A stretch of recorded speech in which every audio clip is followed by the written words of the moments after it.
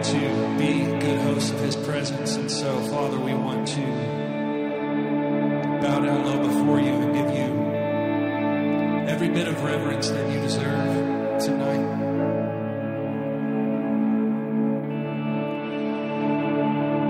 Oh, we want you. We want you. And one of our teammates had a picture while we were praying earlier. And it was a picture of us as individuals in this body reaching up our hands to heaven, to Him, to the Lord. And we were stretching and stretching. And then we began to see that as we were stretching up our hand, that the Lord was reaching out His hand as well.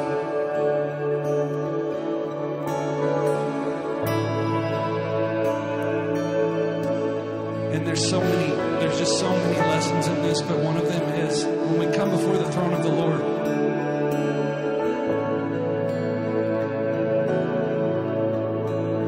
it's not a place where we come and we keep our hands in our pockets or our arms crossed, waiting for a blessing to come, or waiting till the mood is right, the right song is played. It's a picture of the entire body, every single person in Church of the Farm Range, coming in one accord in unity, and lifting their hand to Him, reaching their hand to Him, and saying, God, I want more of you. I gotta have more of you. And there's a promise in this that if we will reach out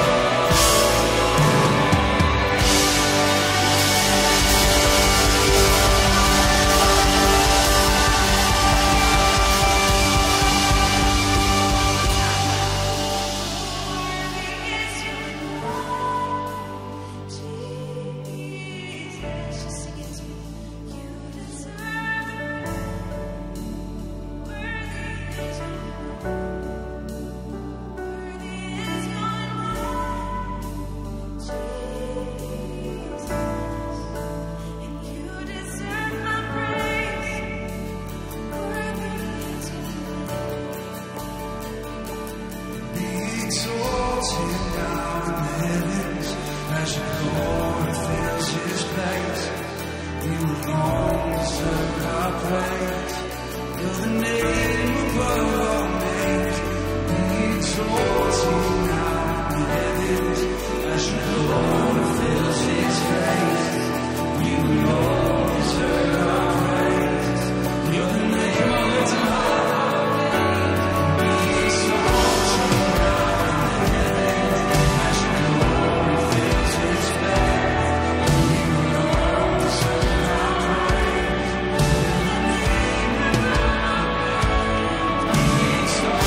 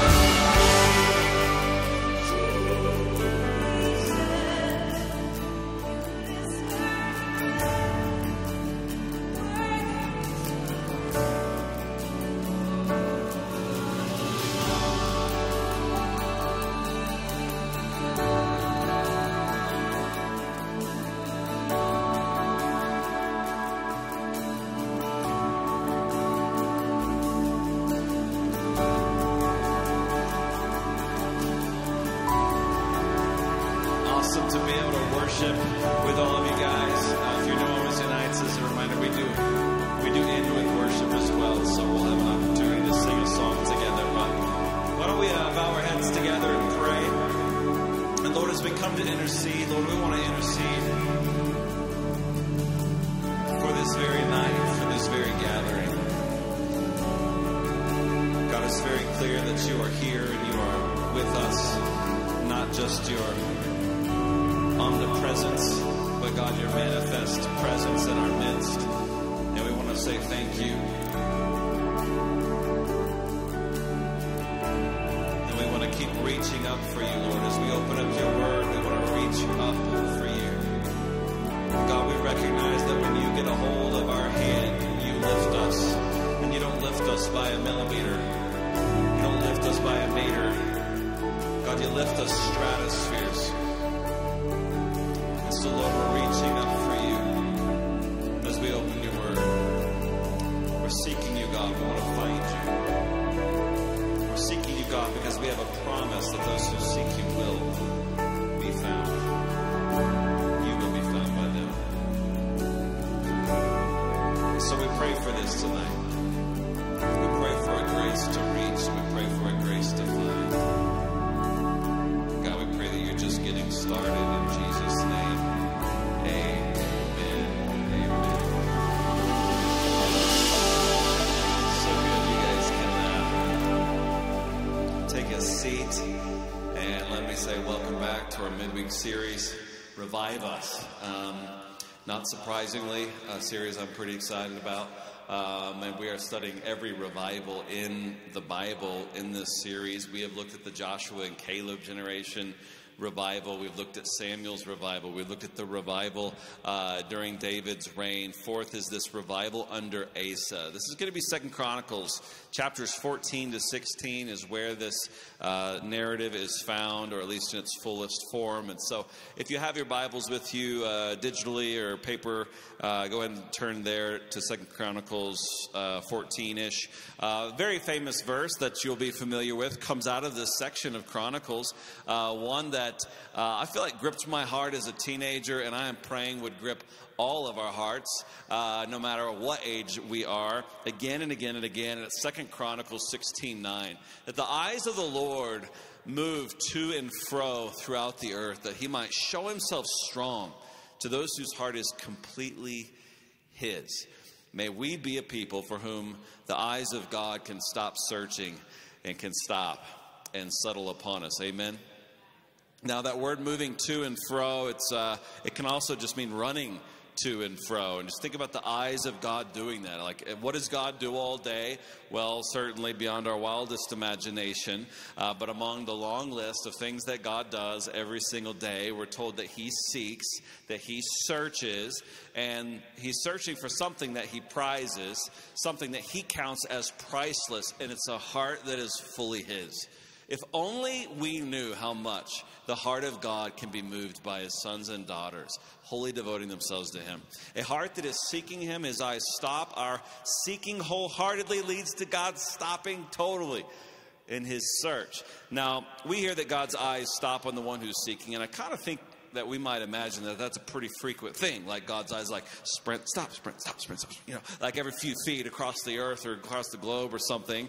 But the scripture that we just read said that his eyes travel to and fro, like across the globe. A few weeks ago, we looked at this word seek in scripture, and we found that God frequently tells us to do this, to seek him. And he usually partners it with a promise, you know, that if we'll seek him with all our hearts, that we will find him, or that if we will seek him, he'll heal our land, etc., etc. But that's not all that we found about this word seek. We found that it's rarely used to describe people actually doing it. It's like all this words from God telling us to seek him, but it's very rare to actually find a description of people in the Bible seeking God. Very rare. This is a new discovery for me. Actually, I had to wade through hundreds of uses of this word, seek, to see this. It's just so rare to see this word seek used to describe humans seeking God. Seeking lots of things. It's a very common word, but actually seeking God, extremely rare. And whenever it happens, it's a thing of consequence. In fact, I didn't know this before we scheduled this series. I already had all the revivals of the Bible kind of laid out, prepared for it. And when I saw this, I saw that every time someone is actually described as seeking God, one of these revivals that we're about to study happened. Wow. Which tells us that God is faithful to his promise, that if we will seek him, he will revive us. It also tells us it's pretty rare to find.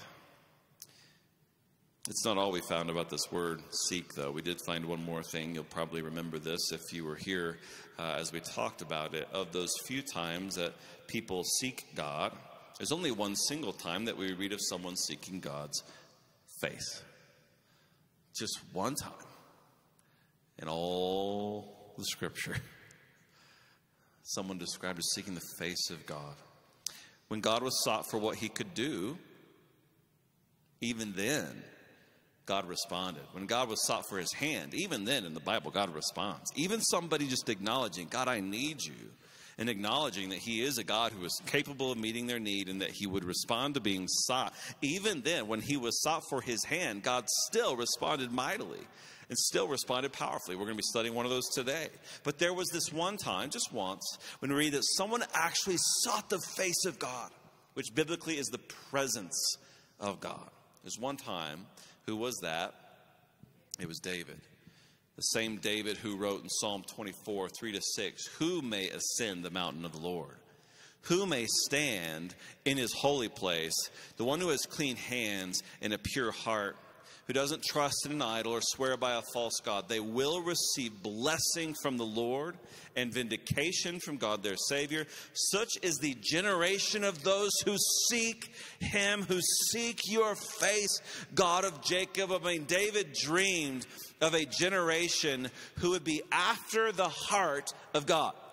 David was dreaming of a generation who would be willing to put their crampons on if necessary to step higher up the mountain of more of God. David dreamed of a generation who'd be willing to swing with force the ice axe if needed to reach higher for more of God. David dreamed of a generation who would cleanse their hands from sin and purify their hearts before him in order to ascend the mountain of more of the presence of God. He dreamed of a generation who would seek God, who would seek his face.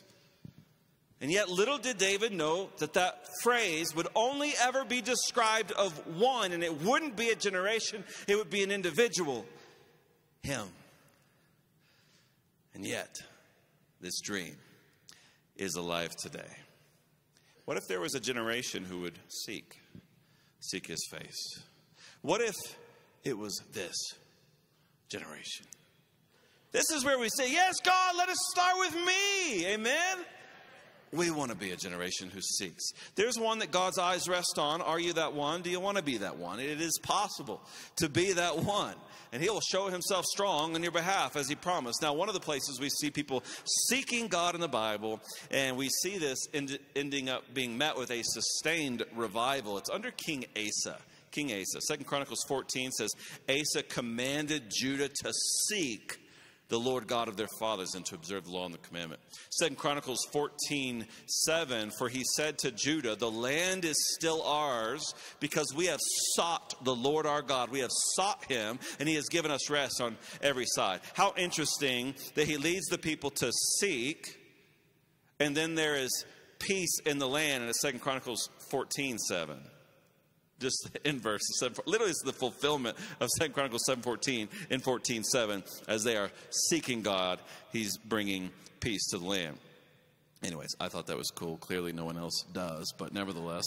2 Chronicles 15:12. They entered into the covenant to seek the Lord God of their fathers with all their heart and their soul. 2 Chronicles 15:15. All Judah rejoiced concerning the oath, for they had sworn with their whole heart, and they had sought him earnestly, and he let them find him. Now, there's a whole lot of seeking in this revival, maybe the most that we see in Scripture. And following the seeking of chapter 15, there ends up being this sustained revival that lasts about 2.5 decades. And it's really a setup to the ending of a great story, an ending that ends up coming in 2 Chronicles 16. 2 Chronicles 16:12 says, in the 39th year of his reign, Asa became diseased in his feet. His disease was severe, yet even in his disease, he did not seek the Lord, but the physicians. Dang it. Gosh, man, you were so close, Asa. Like, how does a guy who sought the Lord at the beginning of his reign, and then he seeks the Lord in the middle of his reign, which leads to a true, genuine, lasting revival, how does he end his life this way? We read about a man who was seeking. We read about him seeking, and then he stopped seeking. And a nation that was seeking, and then they stopped seeking. Now, what stopped them from seeking? We're going to dissect both the good and the bad today. And I don't know about you, but I'd rather end with the good. So, bad news first. Let's just be sure we understand why their seeking stopped. What caused their seeking to stop? It's the same thing that threatens us today. Every single one of us today is something that could be called seasonal Christianity. Seasonal Christianity is the threat to seeking Christianity. Now, if we read between the lines of this passage, we can see all the signs of seasonal Christianity that's lurking in the shadows. And it eventually lurches right into the light, but nevertheless, is this lurking in the shadows of our lives too? We're going to look at 4 signs of seasonal Christianity that we see in this text. First, to get started, let's read about the inciting incident of the revival. Okay, 2 Chronicles 15 is what leads to this revival. It's a prophetic word that's going to be delivered to King Asa. Okay, so we'll read it in verse 1 to 7 of 2 Chronicles 15.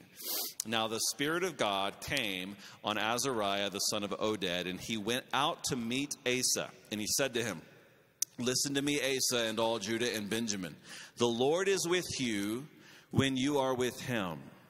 And if you seek him, he will let you find him. But if you forsake him, he will forsake you.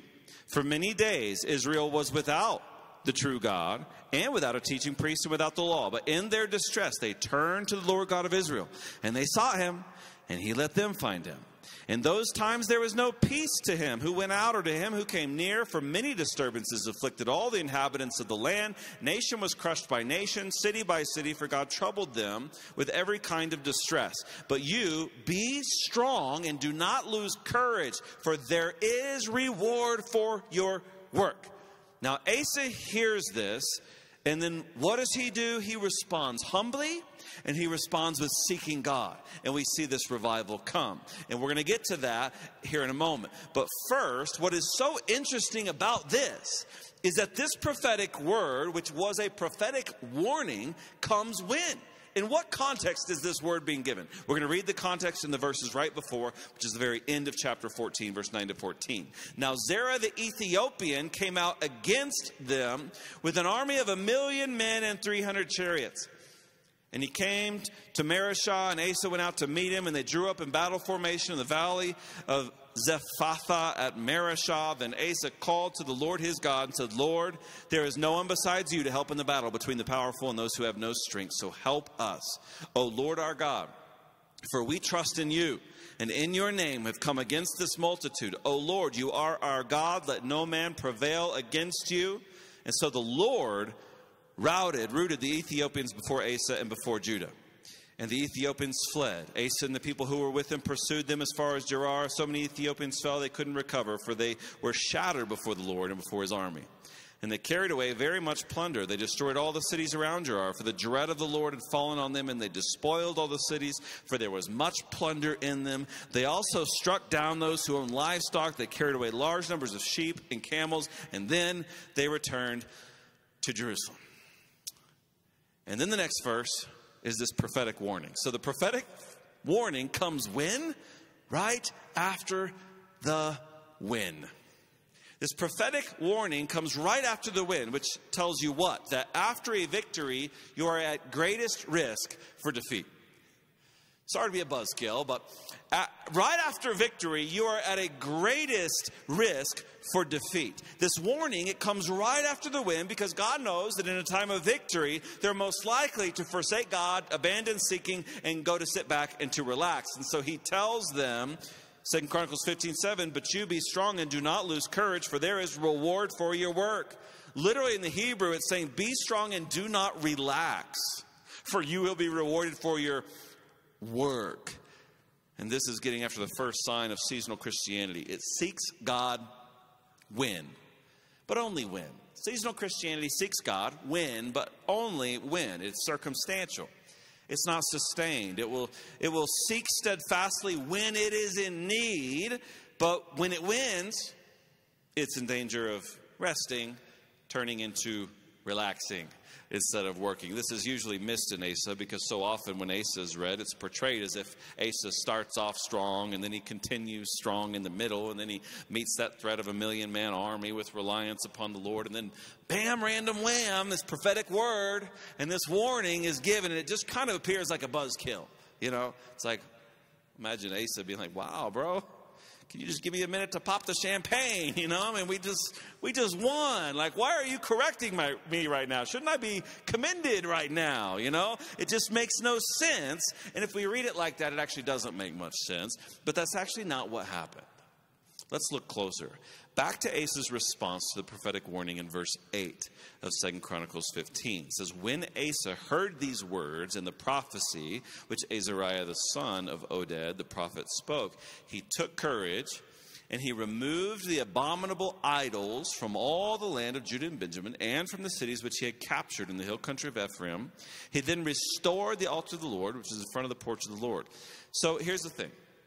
We're seeing a lot of good, and we're going to come back to this, but right now we're catching the shadows of seasonal Christianity that's lurking, okay? He removes all the idols from the land. That sounds very awesome and spot on until we consider that at the very beginning of his reign, we read back in 2 Chronicles chapter 14, verse 2, about the first 10 years of his life that preceded this battle with the million-man army. It says in 2 Chronicles 14, verse 2, Asa did good and right in the sight of the Lord. He removed the foreign altars, the high places. He tore down the sacred pillars. He cut down the Asherim. He commanded Judah to seek the Lord God of their fathers and to observe the law and the commandment. He also removed the high places and the incense altars from all the cities of Judah, and the kingdom was undisturbed under him. So here's the thing. Whenever he, after this prophetic warning, starts to remove the idols and calls everyone to seek God and to observe God's laws, okay, this is what he did at the beginning. We're seeing him do it again later. But this is interesting because 10 years later, he's now redoing the work that he did years before, right? You catching this? Which tells us that he allowed the idols that he tore down at the beginning to be re-erected during that decade. And simultaneously, 10 years later, we hear that he is restoring the altar of the Lord. That's bad, okay? I mean, 10 years ago, there was the seeking of God, removing of the idols and a keeping of God's laws. But you talk about seasonal. Oh, it was so seasonal. It was met by peace from all of their enemies. And then during that time, Asa ordered the people to go and fortify the cities and put walls and gates and bars up around all of them. And during that season of fortifying, they were also running around and re-erecting all the sacrificial high places of the abominable idols. All right? While simultaneously, they're putting back all the high places of all the idols, while simultaneously neglecting sacrifices to God himself, so much so, the altar of God's not even operational anymore. When you read he repaired the altar of the Lord, that's like saying today, there was a reform and the doors of the church were opened again. Opened again. In other words, there was not a sustained seeking from the beginning of Asa's life all the way through the middle of Asa's reign. There was seeking, and then there was peace, and then there was no seeking, but there was forsaking. And then there was no peace again, and so then there was seeking again. This is the first sign of seasonal Christianity. It draws near when? Second, seasonal Christianity draws near 4. Go back to the start of Asa's reign, 2 Chronicles 14:1. So Abijah slept with his fathers. They buried him in the city of David. His son, Asa, became king in his place. The land was undisturbed for 10 years during his days. Verse 2, Asa did good and right in the sight of the Lord. He removed the foreign altars. He removed the high places. He tore down the sacred pillars. He cut down the Asherim. He commanded Judah to seek the Lord God of their fathers and to observe the law and observe the commandment. Verse 5, he also removed the high places and the incense altars from all the cities of Judah. The kingdom was undisturbed under him. Next verse, verse 6, he built fortified cities in Judah since the land was undisturbed. And there was no one at war with him during those years because the Lord had given him rest. Verse 7, so he said to Judah, let us build these cities and surround them with walls and towers, gates and bars. The land is still ours because we've sought the Lord our God. We have sought him and he's given us rest on every side. So they built and prospered. Now, does anything seem maybe a little odd about this? It's like, hey, we sought God and then God gave us peace. So now let's go build some fortified cities. Anything seem a little odd about it? It's like, woo! God came through, and I never want to be in a place where I need him to come through again. Another way to say it's, woohoo! God came through, so now let's do what we need to do so we do not need him to come through. There's so many people who encounter a testimony. Think about this. They encounter a testimony of God acting on their behalf, and it kind of becomes a one-off thing. It's just something that ends up in the recesses of their history. It never actually impacts the rest of their life, even though God clearly did this thing. And the reason why is because they don't see beyond what God did to who God is. He healed. He healed that time. If that doesn't go higher, He is the healer. If God's a healer, I bet He's going to act out of who He is. He's going to do it again. Or He provided. If it doesn't go beyond, He provided that time. So cool. Thanks. Thanks, God. He is my provider. And He'll provide over and over again. Or His power was displayed. If it doesn't go beyond, like, woo, I saw God's power one time. He is powerful. And God does out of who He is. He's powerful. He is power. He will do powerful things. I mean, God gave them peace. Instead of using the peace for praise, they used the peace to fortify, to build defenses of self-reliance. Do you know that we have the power to pervert a blessing and turn it into a curse? God can bless you and you can turn it into a curse. This morning I was listening to a pastor talk about the prodigal son parable, how the son took the blessings of the father and he took the produce from the father's hands, and then he used it to finance a plane ticket away from the presence of his father, away from the face of his father. Happens so often. God provides, He prospers, He protects.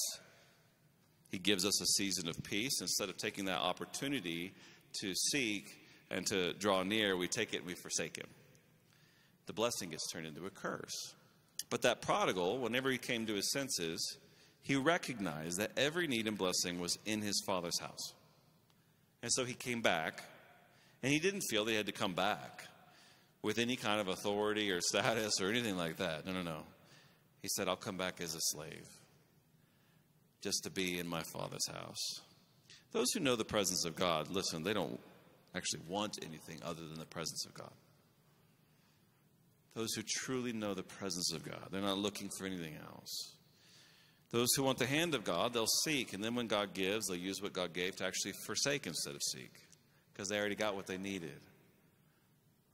Whatever He gave. Think of the Israelites walking out of Egypt. And what did God do? He plundered the Egyptians. He literally had the Egyptians just give them all their stuff. Like, how'd that work? They just gave all their gold, right? Their gold necklaces and earrings and all this stuff, right? So they just walk out of Egypt covered in gold. Like God's just showering His love upon His people in this way. And then they took the gold, and what'd they do with it? Yeah. They fashioned it into another. So God's love for them was not met by love from them. They made another god, and they returned God's love to them, not with seeking, but with forsaking. Pouring their love and their energy and their affection, their time, their money, etc., out not on Him, but out on another. What would we do? What would you do if you were crisis-free and you had everything that you needed? What would you do with all that? Do most people seek God then? Let's be honest. Would we seek God then? There's a test in the valley, right? We understand, like, there's a test in the valley. There's a test in these hard times, but there is a test at the mountaintop, too. Like, how hungry, how desperate are you when things are well? If we see that in us, it would be a sign of seasonal Christianity, that it may not be a stranger to us. Third sign of seasonal Christianity that's lurking in the shadows of this story. In verse 7, the prophetic challenge was given of 2 Chronicles. I actually think the chapter might be wrong there. I think it might be 15. Yeah.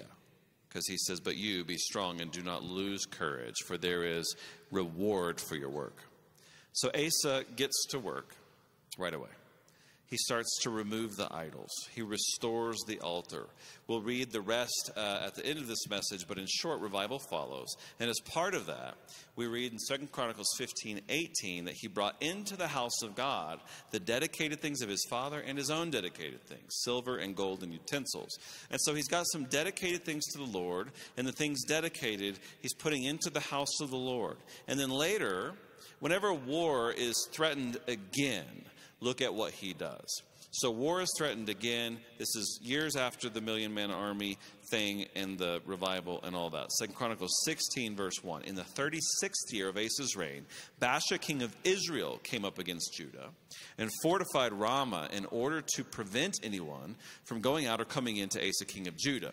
Then Asa brought out silver and gold from the treasuries of the house of the Lord and the king's house, and he sent them to Ben-Hadad, king of Aram, who lived in Damascus, saying, "Let there be a treaty between you and me, as between my father and your father. Behold, I have sent you silver and gold. Go break your treaty with Baasha, king of Israel, so that he'll withdraw from me." Did you catch that? The very things he dedicated and his father dedicated, that he put into the house of the Lord, he took them back out of the house of the Lord, and he gives them to somebody else. Oh. Seasonal Christianity, in some form or another, will always do this. It will tend to make commitments to God and then it will backtrack because it's conditional in nature. It backtracks on commitments made to God because its own commitments are based on an if. Even though the if's probably not stated, it's like, God, I'm going to give you this thing as long as.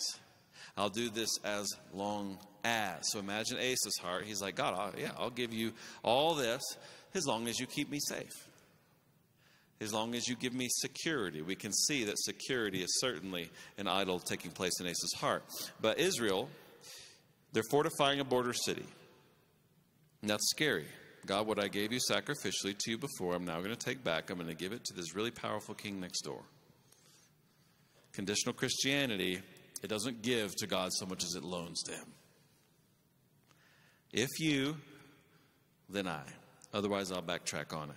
A way to recognize if this is in us is if we make commitments with him, and then when it gets hard, if we stop. Or if we pray, we say, if you this, then I'll this.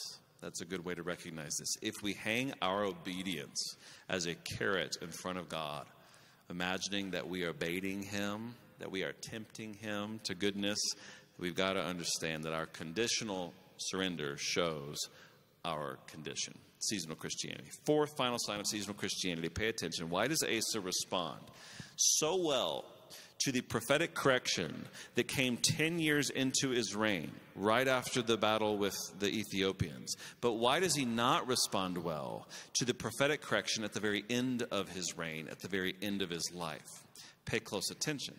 The first one, God said through the prophet, if you will, I will. If you do not, then I will not. 2 Chronicles 15:2. The Lord is with you when you are with him. If you seek him, he'll be found by you. But if you forsake him, he will forsake you. Also that first one, 10 years in, 2 Chronicles 15:7. The prophet passed along, be strong, do not give up, for your work will be rewarded. So there's a big if being delivered to Asa here, right? It's like, to Asa's credit, he hears this and he sees this if, and he actually believes God. And he responds with great motivation to all of this, to this if. Most miss the if, and so therefore they miss inheriting the promises of God. So 10 pats on the back for Asa for recognizing the if and responding so diligently in this prophetic word. It leads to revival, a very incredible one. But the second prophetic correction for Asa, which comes at the end of his life, it did not contain an if. Instead, at the end of verse 9, 2 Chronicles 16:9, prophet speaking to him, from now on you will surely have wars. This time, instead of a warning and an if, and blessing and peace, if, he just gets told, from now on you surely will have war. So what does Asa do? 2 Chronicles 16:10. Then Asa was angry. He was angry with the seer and he put him in prison, for he was enraged at him. And Asa oppressed some of the people at that time. Wow. So in short, Asa rejected the word of prophecy when it came with no immediate incentive for him. Those who seek God might be out to seek his hand, but not his face. And so, if seeking won't be met by what they want from his hand, they stop seeking him. The moment they think God's not going to give me what I want, they just stop seeking him. Contrast that to David. He's one who sought God's face. Whenever God told David that the baby would die, David sought God. Whenever God told David a plague was going to come due to his taking of the census, still David sought God. There was no if. he still sought God. He was after God. He was seeking. It wasn't seasonal. Now, what's the opposite and the antithesis of this kind of seasonal Christianity? It is a seeking Christianity. It has sustained seeking. It has genuine speaking. By the way, I like to say that this is a seeker-sensitive church.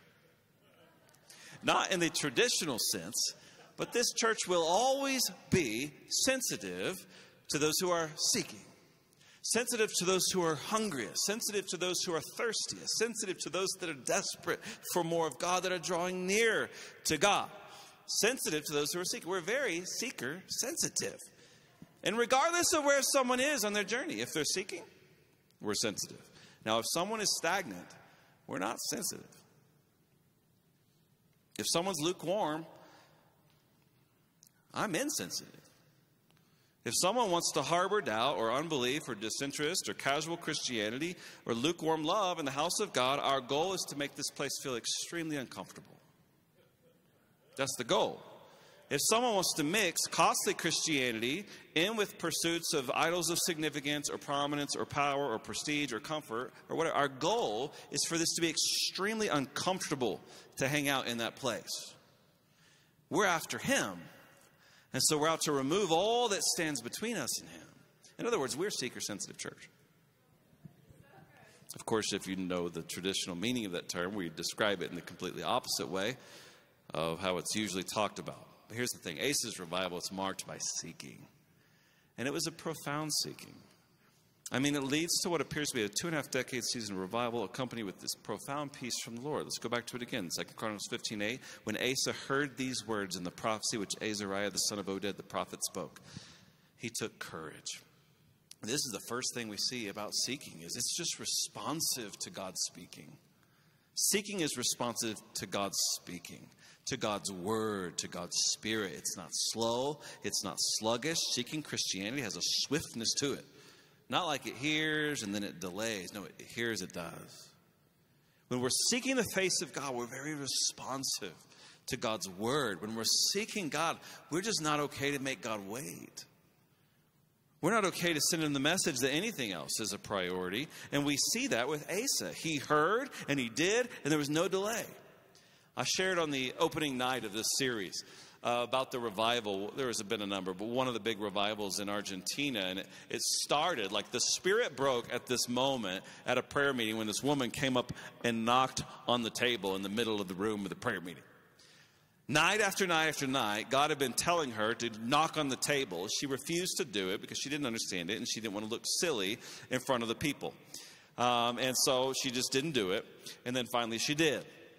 Revival broke and the nation was changed.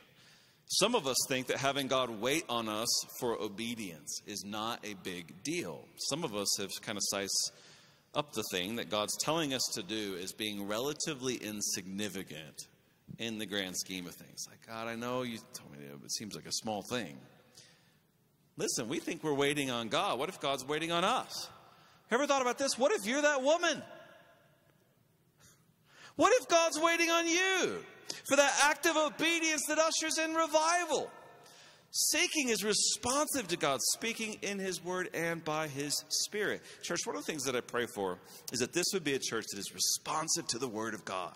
Just responsive to the word of God. Hebrews 4:12 says the word of God is living and active. It's sharper than any two-edged sword. It pierces as far as the division of soul and spirit, of both joints and marrow. It's able to judge the thoughts and the intentions of the heart. It doesn't say that the word of God's a butter knife. It says the word of God's sharper than any two-edged sword, which means that if there is any dullness whenever the word of God is opened, it's not in God's word, it's in us. Have any of us arrived at the point that we have attained all? Have any of us reached such a point of perfection that there's nothing to be pierced in me anymore? Have we been so sharpened that we can grow no sharper by the perfect sword of God's word? How is this word so sharp that it could separate joint and marrow, but it can't pierce and show and separate us from the sin that's within? We're so easily pierced by the words of the enemy. The enemy speaks and we believe. Oh, the enemy speaks and we fear. The enemy whispers, we scatter. Church, let's be a church that has soft hearts that respond with swift obedience, not to what the enemy speaks, but to the word of God. That we might hear of the fear of the Lord, and he would be met by the fear of the Lord. When we hear the holiness of the Lord, he's met with repentance. That when we would hear, we would respond to him. Let's be a seeking church. That's part of being a seeking church. Second Chronicles 15:8. When Asa heard these words and the prophecy which Azariah the son of Oded the prophet spoke, he took courage and he removed the abominable idols from all the land of Judah and Benjamin and from the cities which he had captured in the hill country of Ephraim. He then restored the altar of the Lord, which is in front of the porch of the Lord. So, what are we seeing in a seeking Christianity? We will see a hatred of sin in a seeking Christianity. And it's not just like a hatred of his sin or hatred of her sin. No, it's powerfully personalized. It hates my own sin. It hates my sin, its own sin. It will make no exceptions. 2 Chronicles 15:16 tells us he dethroned his own mom because of her sin. That's a seeking Christianity. It makes no exceptions. It won't hold anything as dear, sacred, special, or off limits. It will give all, and it will give up all in devotion to him. If anyone thinks they love God and don't hate sin, they're fooling themselves. You could no more love your kids while not hating the one that's abusing them. It's nonsense. Seeking does not have a willingness to harbor anything that God hates. Asa isn't just ripping down the idols of the old territory that got re-erected either. He's going after the expanded territory. He's going after all the territory. Anything, everything that's in the land. And opposed to him, Asa's after it. There's not a corner of the land he's not going to leave unturned, including his own mother. Church, so often our energy is given to safeguarding sin, justifying our sin, our protection of our sin. I think of like Gollum with his ring, his little precious, like we kind of grip it like a prized possession. But what if God's Spirit gripped us and our energy wasn't spent building up our defenses, but tearing our defenses down? Tearing down sin. What if we prayed boldly? God, give me a hatred of sin. God, make sin sting. Make it hurt in my heart. I'll tell you some of the prayers that have carried with me throughout my life. God, I want to love what you love. I want to hate what you hate. And God, give me a very sensitive conscience. Don't ever let me sear my conscience. I want to know when I have stepped out of the stream. There are people throughout history who have prayed, God, make sin nauseating to me. Literally, God, let me smell the stench that you do. What if we prayed like that because we don't want anything between us and him? If we loved God so much that we hated what is opposed to him and what was against him? What if our love for God was so great we actually hated sin? Our sin. All of it. And what if we stopped believing the enemy and his lies that sin benefits? Because that's what he's always saying. What if we started believing God and his truth that sin costs always? What if we asked God for increased sensitivity to his Spirit and of our spirit? What if we prayed for his power to be magnified in our life by the crushing of sin? What if we expended energy each day putting to death, actively expending our energy and our time and our effort to the slaying of sin? So many of us assume that we seek God and that he's going to deal with sin and like just kind of leave it to him. But we actually do have a role like Asa did in tearing down those high places. Seeking looks like that. It's got this desire to remove everything that's between, a hatred of sin. Do you know how we will know that revival is finally upon us? It'll start like every revival has. It will start with the sound of sniffling. And that sniffling will turn into crying. And that crying will one day turn into weeping. Weeping over ways that we have pierced him. Things that have never even bothered us before. Things that right now you're completely unaware that are piercing the heart of God in your life. You will suddenly say, I've got to get rid of this thing out of love for God. We'll no longer listen to a message and think about how it applies to the person across the room when revival is finally upon us. We'll feel profound agony in the harboring of anger or unforgiveness. Our gossip will come under godly conviction. Things our souls were at rest with before, our spirits will become suddenly struck. When that happens, you will know. And pay attention, for it's come. And these tears won't be worked up. They won't be manufactured. They will flow freely and authentically. As we, with fresh eyes, see his sinlessness and we see our sinfulness, we will be grieved and we will be moved to repentance as we look upon that gap. How will we know that revival is upon us? Pay attention. What starts as a trickle of tears will become a raging river of repentance. That's the way every revival starts. What's the third sign of seeking Christianity? The kind that sees revival. 2 Chronicles 16:8. He then restored the altar of the Lord, which was in front of the porch of the Lord. He gathered all Judah and Benjamin, and those from Ephraim, Manasseh, Simeon, who resided with them, for many defected to him from Israel when they saw that the Lord his God was with him. So they assembled at Jerusalem in the 3rd month of the 15th year of Asa's reign. They sacrificed to the Lord that day 700 oxen and 7,000 sheep from the spoil they had brought. So what are they doing? They're restoring God's altar. They're prizing this place of sacrifice. They assemble in God's name, in God's house. They recognize God's grace, and they are tithing it back to him here. They commit to give him all, and they're shouting to the Lord loudly. In short, seekers are worshipers. Like, they don't give some in worship. They give all. You will not find them with hands stuffed in pockets. They'll be hands held high. You won't find them commanded to shout out of his victory and then praising him silently. You will not find them aware that God calls us to dance and having their feet glued to the cement. It's no accident that the great worship leader of all biblical history, the one who wrote the majority of the Psalms to the Father in our Bibles, was also the one who sought the face of God. Seekers are worshipers. And then last, 2 Chronicles 15:12-15, they entered into the covenant to seek the Lord God of their fathers with all their heart and soul. And whoever would not seek the Lord God of Israel should be put to death, whether small or great, man or woman. Moreover, they made an oath to the Lord with a loud voice, with shouting, with trumpets, and with horns. All Judah rejoiced concerning the oath, for they had sworn with their whole heart, and had sought him earnestly. And he let them find him, and so the Lord gave them rest on every side. The fourth sign of seeking Christianity is a setting of the heart, okay? Like, they covenanted together to seek the Lord. I mean, this is a purposed pursuit. This is not one of haphazard circumstance. They didn't say, well, I woke up this morning and just kind of wanted to, and so I did, and that way it was genuine. Or what? No, they say, God, I'm coming after you. They were saying, this is one thing that we can't live without.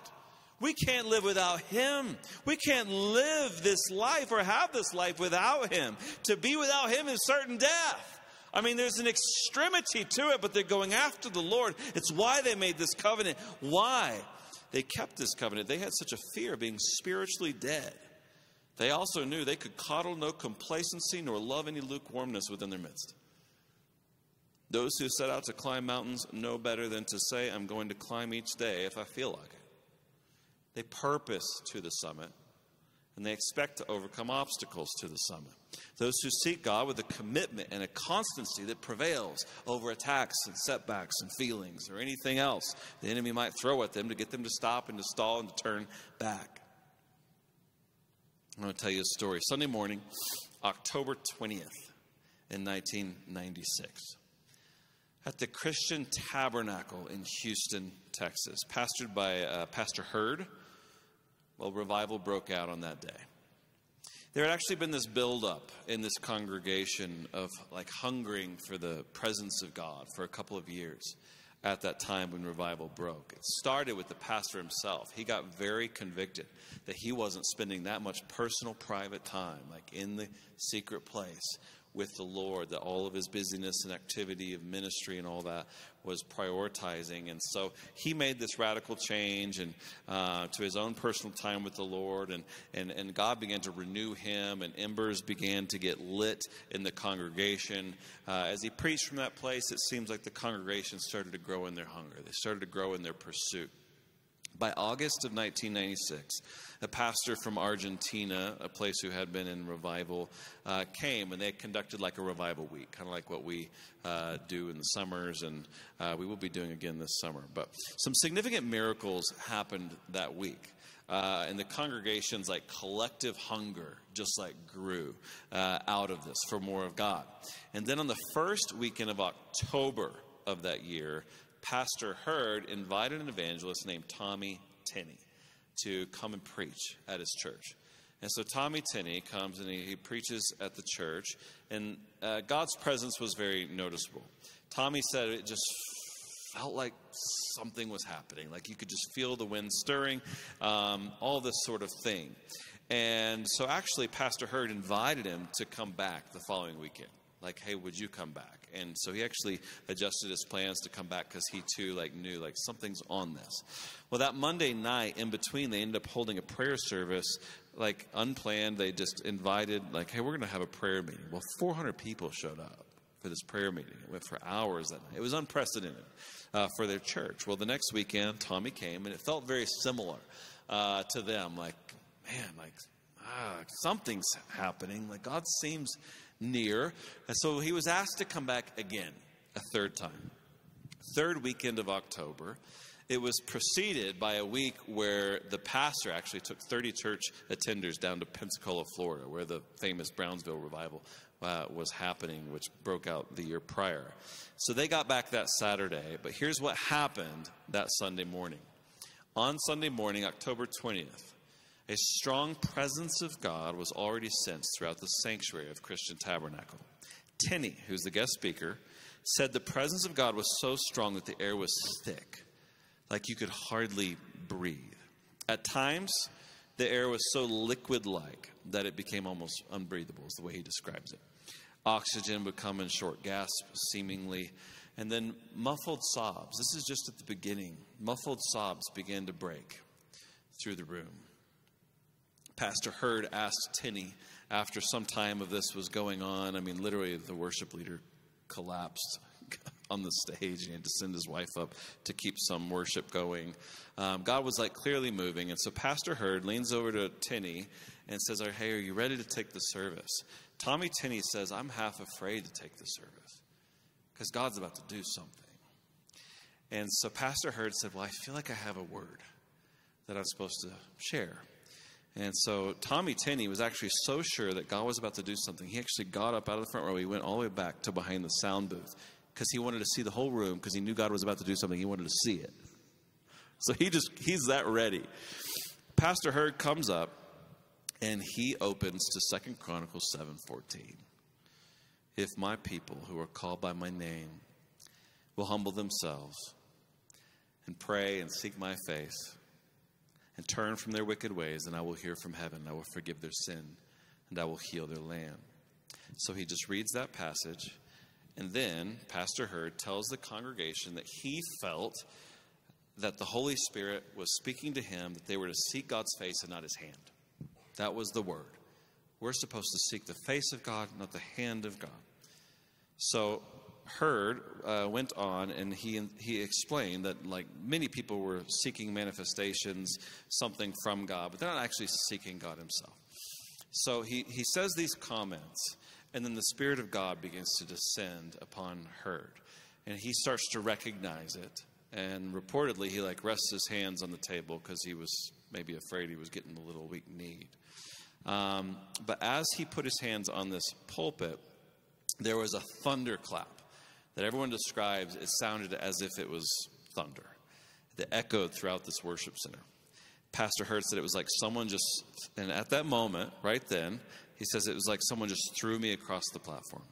He actually shot back. His body landed 9 feet away from where he was standing at the pulpit. At the same moment, the pulpit was literally split in half. So the sound of thunder, the pulpit splits in half. He shoots back 9 feet like lightning had just struck the place. It landed in 2 different places about 6 feet apart. You can actually see it there, kind of top and bottom. Now this split is very fascinating. It's actually people have scientifically studied this podium. It was not split at the seams where it was joined together. It was split across the middle. Engineers examined this pulpit. They said that pulpit, you could drop it from a 10-story building. It might shatter from such a fall, but it would not split like that. The engineers said the tensile strength of that plastic is right around 114,000 pounds per square inch. Okay? Simultaneously, so this all happens, the pulpit splits apart. Simultaneously, the tangible terror of the presence of God fills this room, and the people begin to weep and they begin to wail. Tenney then stood up because Pastor Hurd is out. He was out for 2.5 hours, by the way. Tenney stands up. He's like, he'll be fine. And he just looks at the congregation. He says, if you're not where you need to be, this is a good time to get right with God. And so Tenney describes what happens next. He says, I've never seen such an altar call. It was pure pandemonium. People shoved one another out of the way. They wouldn't wait for the aisles to clear. They climbed over pews. Businessmen tore their ties off. They were literally stacked on top of one another. It was the most horribly harmonious sound of repentance you have ever heard. Just the thought of it still sends chills down my back. From there, revival broke out. A year later, they were still seeing 30 to 40 salvations a week. It was just absolutely incredible. By the way, it's worth watching Tommy Tenney describe this day. And you can go on YouTube and you can listen to it. It's on Sid Ross's YouTube channel. I think it's called like It's Supernatural or something like this. But you search Tommy Tenney and Sid Ross on YouTube, and it will come up. So I thought it was some of you might enjoy watching it. So Tenney says, to sum it all up, he said it was a rare moment where there was this very hungry pastor and a very hungry congregation, a very hungry evangelist. And he said he believes that the collective hunger of the whole determines the size of the visitation when God answers. Now, some of you might wonder, is all your hunger for God worth it? I just want to encourage you in this. Like, when revival comes, it's going to be for everybody. But don't ever let that make you think it doesn't make a difference how much you seek God in the secret place or whether you don't. His outpouring is for everyone, but everyone doesn't receive the same. It is for everyone, but not everyone receives the same. On the day he pours out his Spirit, some will have sought after God, hungered after God. So think of like if your body was like a vessel, and all this seeking, it's like it's being dug out, hollowed out. Some will have sought God in such a way where they're hollowed out all the way to their feet. And when God pours out his Spirit, they'll be filled all the way up. All that praying, all that time in pursuit, preparing, it makes a difference. Another picture God's given is that of digging down. Like the further one goes down in their pursuit, the higher they're catapulted when God answers.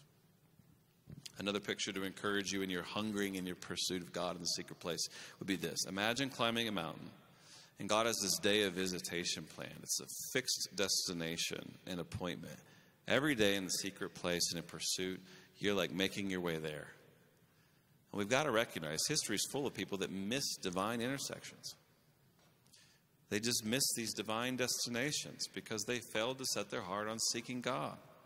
And in failing to seek God, they failed to make their way there, to that point and to that place that God purposed to meet them.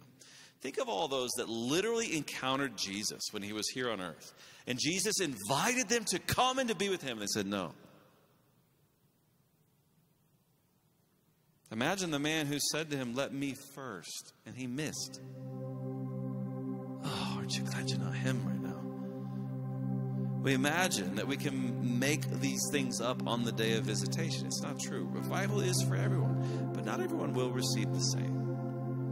Don't suppose for a second that God is not just and doesn't reward those who seek him. He does. Or that he won't be found by those that have pursued him. I think of it this way. There are some Christians who are like, man, you know what? Heaven's awesome. And no matter what, even if I barely make it, it's great. They're like content to, belly crawl their way into heaven through the flames of judgment as long as they just get there. Doesn't matter if they stored up any treasure or heaven, rewards, who cares? That's just the way they live. Some Christians are that way with revival too. It's like, well, I'm glad someone's out there seeking revival's going to come, and when it comes, I'll show up. It's like I'm content to come once revival breaks, but they're not wanting to seek and hunger and all that. You have to understand, they're not going to have the same experience as those who seek. It's great for all. It's not the same for all. The pursuit is the path. The hunger and the pursuit, it's not wasted. The more one seeks, the more one will find. The revival of Asa. If you ask me to summarize it, I would say pay attention to this. The revival of Asa is a revival of if. If. He recognized the if. 2 Chronicles 7:14. If my people who are called by my name will humble themselves, pray, seek my face, and repent from sin. If. See, God hasn't changed. Let us be those who respond to God's invitation. If. His promises are as true today as they were then. Listen, we're going to close with a time of worship and seeking. My prayer for us is that we will be one like Asa that recognizes and believes God and responds. And so I'm going to invite us to pray together. And God, as we pray, Lord, for a sustained steadfastness as we seek you. God, we are praying that you would ignite and that you would light the fires of pursuit and of passion in our hearts. We recognize you can do that. God, would you light the fires of pursuit and passion in our hearts? If you're here and you're one who's desperate for God to make you desperate, I'd encourage you to get to the altar. For all of us, let's seek you. Amen.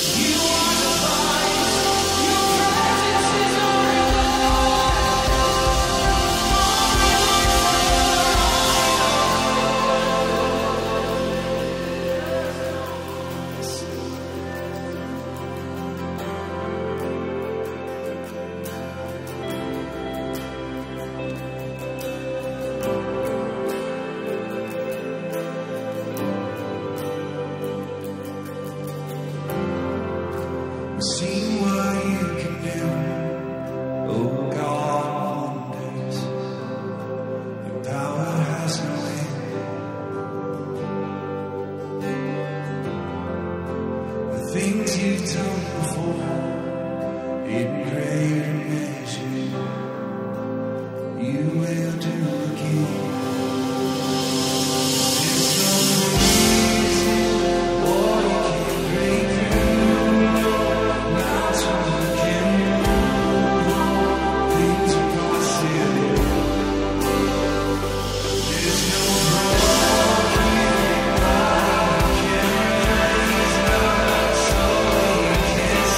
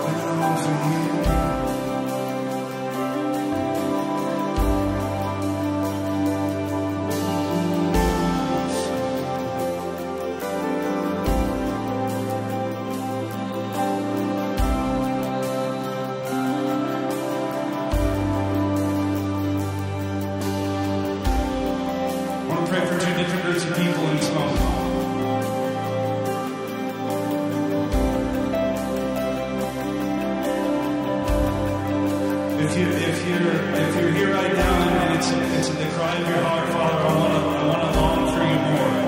I want to burn for you stronger. I want to thirst for you more. I want to hunger for you more. Would you deepen my thirst? Would you deepen my hunger? If that's you, would you just open up your arms and ask him?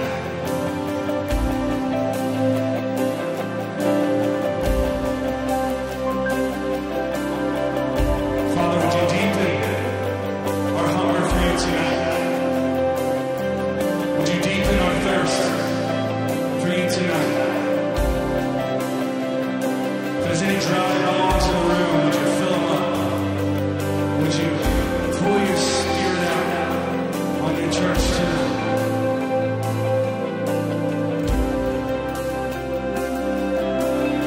Father, my heart longs for you, my soul longs for you, but I'm asking that you would deepen that desire. Burn everything else away until you're all that I want. Come, Holy Spirit. The second prayer I want to pray. The second prayer I want to pray is,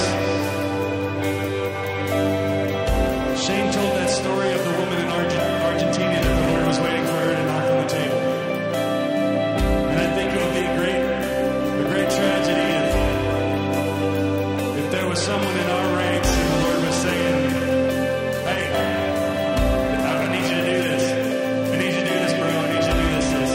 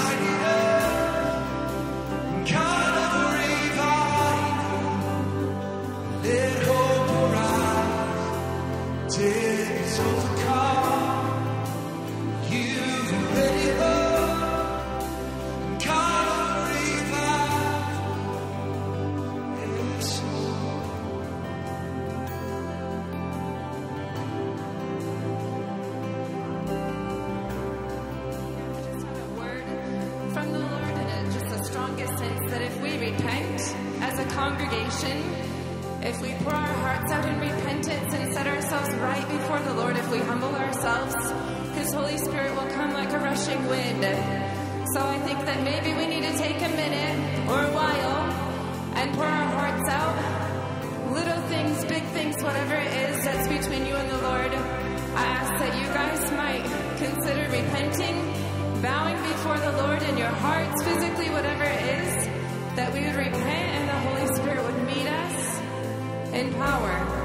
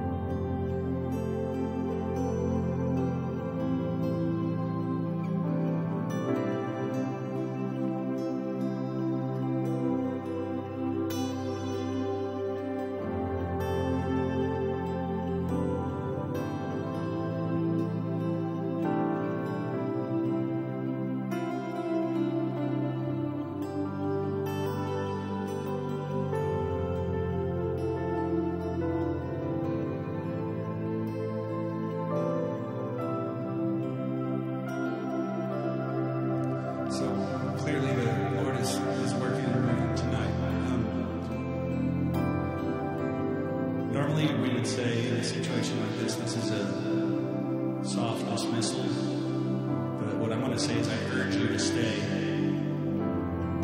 And if you desire, if you want more, the altars are open. Students, stay where you are. But if any of you would like to receive prayer from Shane or Rebecca, one of our elders, just lift your hand. They would love to pray for you. But just stay right where you are. And again,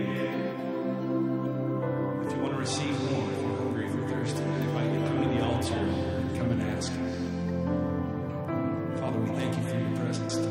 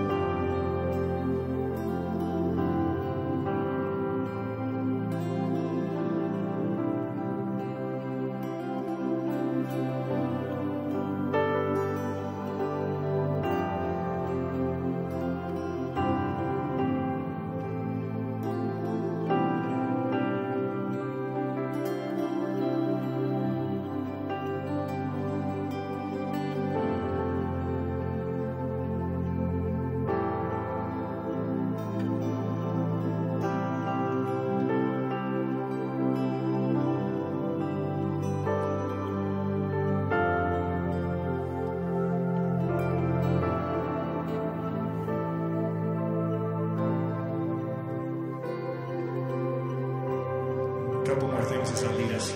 If you do have kids in any of the rooms, please go grab them and come back. We'll still be here. Two, one of my friends was just sharing the prompting that if you have prayers in your heart, pray them out loud. Don't hold them back. Just permission now to pray out loud. All at the same time. Lift your voice to Him. Lift your prayers to Him. And speak them out loud in Jesus' name. Release your prayers to Him now in Jesus' name.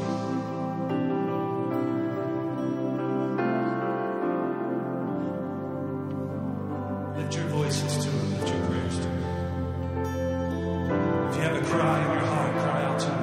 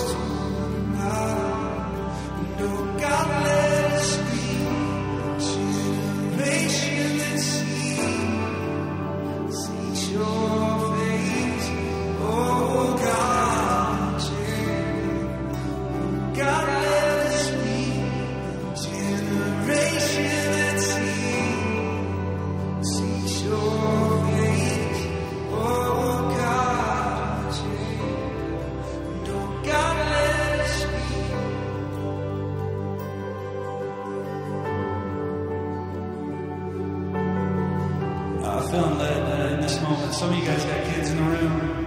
I don't know where Kevin and Brian are. Where's Kevin and Brian? I think we should pray for your kids tonight. So we got prayer teams in the back here too. I mean, we got your teenagers up here, but all the kids. So if you want your kids to receive prayer, that they would grow to be Joshua and Caleb's.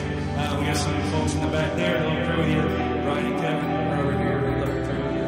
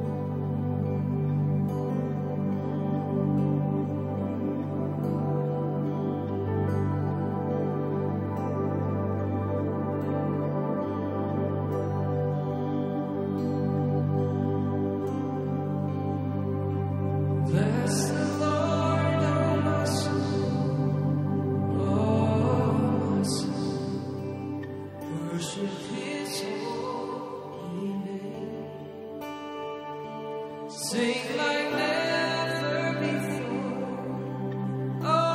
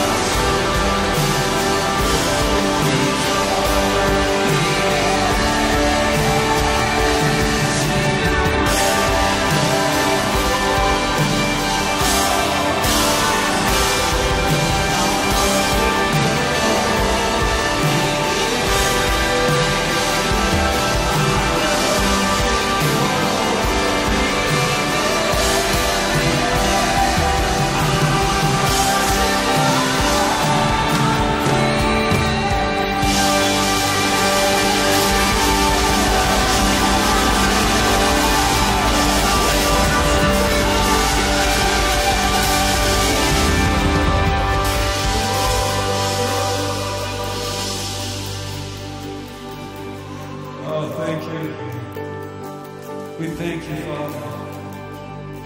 Thank you, Son. Thank you, Spirit.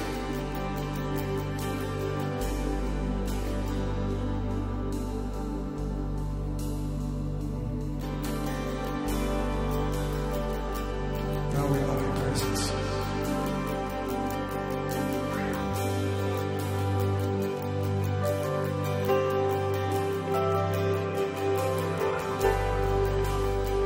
You guys are dismissed, but you're welcome to just sit with him as long as you want tonight. We love you, and we'll see you this weekend.